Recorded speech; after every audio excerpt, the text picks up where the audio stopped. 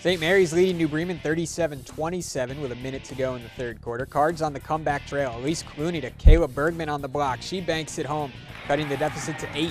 On the other end, Lindy Sisko showing the range, knocks down the triple for the Riders, making it 40-29. Ensuing New Bremen possession, Paige Jones answers right back, splitting a couple defenders and scoring.